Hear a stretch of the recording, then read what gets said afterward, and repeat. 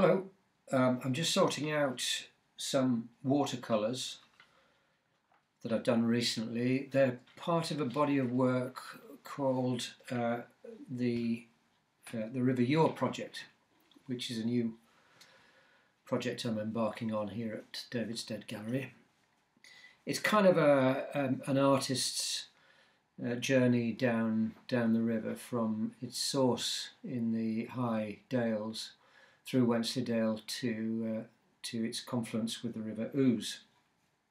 I'll be recording seasonal changes, of course, but also I'm interested in issues that surround the river and are affecting it. Are part of it. There's things like water extraction, which obviously has an effect on things like fish stocks, and that's important to me as a fly fisherman. But it also affects. It has a wider effect on the wildlife of the area. So all of these things are part of the project.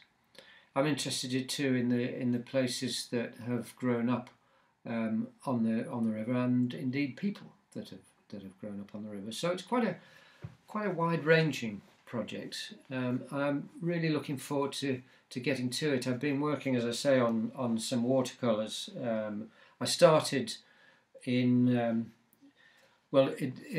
this one's of Kilgram Bridge, which is a place that I know and love very much. It's a place I go fly fishing. It's a delight, actually. The bridge itself is near Jervaux Abbey and was probably built by the monks of Jervaux Abbey. The interesting thing is that it's actually built on top of a Roman crossing.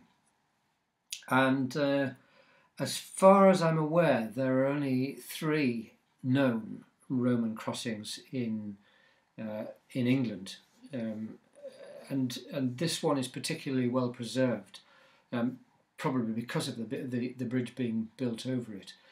So the whole area has got some fascinating and ancient history. So I'm very much looking forward to working on this project.